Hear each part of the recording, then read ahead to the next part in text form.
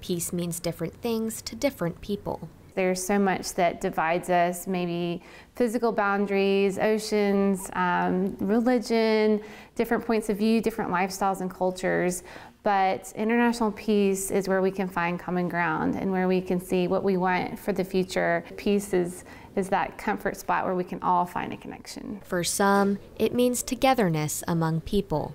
International peace to me is just peace amongst everyone, like together. Troy University's done a great job at that. They're a great job at bringing together people of international communities. It doesn't get much more international than Troy, especially in this little town of Alabama. To me, it means equality throughout the globe and coming together to solve international issues instead of blaming it on each other, to just form some kind of like bond to conquer it all. International peace is where everyone from different backgrounds can live in the world together with no judgment.